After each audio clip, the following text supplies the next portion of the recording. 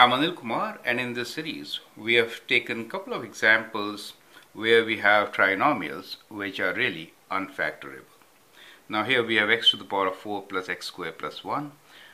If you apply product and sum technique, 1 is product of 1 times 1, but when you add 1s in 1, you don't get 1, you get 2. Therefore, we say that this trinomial is not factorable.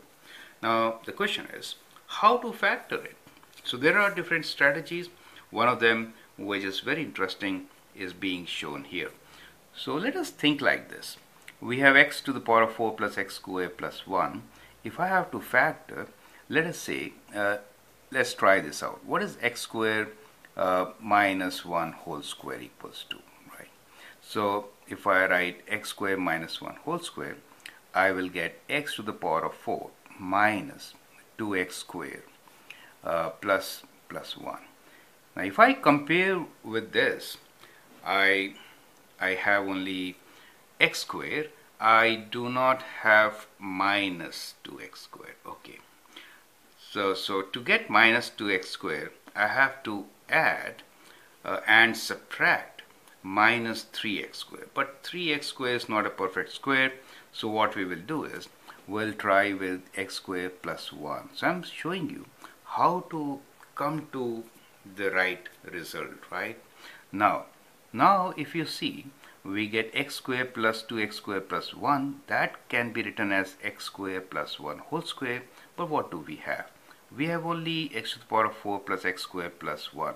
How do I get 2x squared?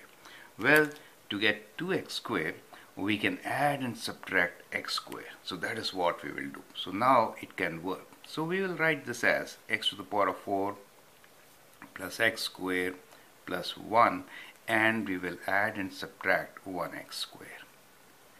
Okay. Now adding, subtracting x squared is not changing the trinomial, right? So we have the same expression. Correct. But this helps us to modify and then factor. So we get this x to the power of 4 plus, I'm combining these two now.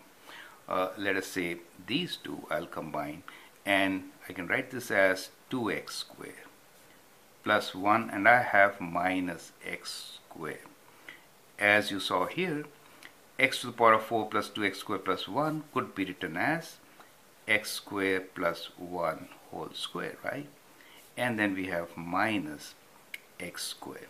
At this stage, we can apply difference of squares. A squared minus b squared is equal to a plus b times a minus b. Now a for us is x squared plus 1 and b is x. So let's apply this formula, and we can write this as x squared plus 1 plus x times x squared plus 1 minus x. I'll just rearrange. It is always better to write with highest degree first. So we'll rearrange and write this as x squared plus x plus 1 times x squared minus x plus 1. So that is the factored form of the given quartic trinomial. I hope you appreciate it. Thank you and all the best.